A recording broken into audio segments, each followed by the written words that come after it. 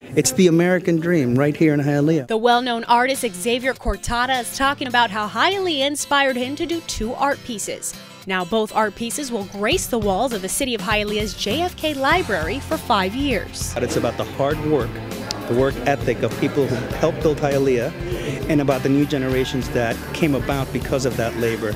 And all of us working together like parts of a gear are part of this social machine that moves Hialeah upward and makes it progress. La ciudad que progresa. Cortada says he chose Hialeah's library to display his artwork because education helps Hialeah rise. The colorful cubes represent the diverse culture in Hialeah, and the cubes also represent working together as a community.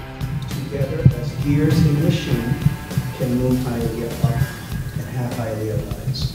I'm very happy that we've taken such a stride in making sure that there's just more color and more people can express themselves through paintings like this. Hialeah residents Nydia and Xavier Cortada says the paintings were more than just a metaphor. They represent their lives. I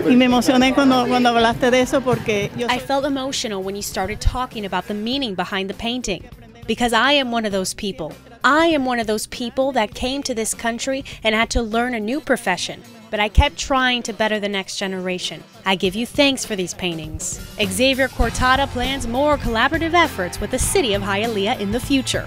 For Hialeah TV 77, this has been Elizabeth Nickerson.